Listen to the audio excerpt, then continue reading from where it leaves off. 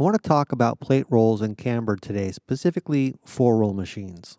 Most 4-roll machines have camber built into the top and lower rolls.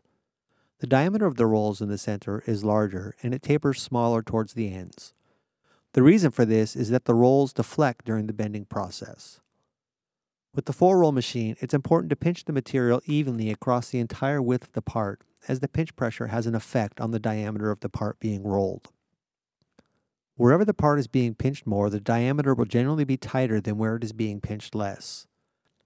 How much the rolls deflect depends on where you are working within the capacity of the machine. The rolls are generally cambered for 50% of the capacity of the machine. When rolling a part at around 50% of the capacity, the camber on the rolls is deflected so that the part is pinched evenly across its entire width. In this condition, you will get a straight edge during the bending process.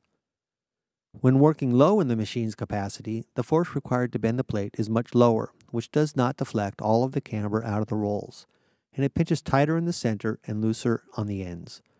And therefore the center of the part rolls tight and the ends will roll loose. This is called a reel defect. When working high in the capacity of the machine, the force required to bend the plate is much greater and the rolls are deflected past straight, and you end up pinching tight on the ends and loose in the center. In this case, the ends will roll tight and the center rolls open, leaving you with a barrel defect.